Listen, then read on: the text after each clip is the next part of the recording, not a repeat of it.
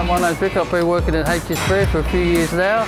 My main job in this workstation is to put badges, engine cover and side skirts on all the vehicles that come through. Now with this cabinet where all the badges are kept, it's under strict control, which temperature control that is, up to about 23 degrees. We use a gauge here to monitor the bodywork, and has to be a minimum of 16 degrees before we apply the badges.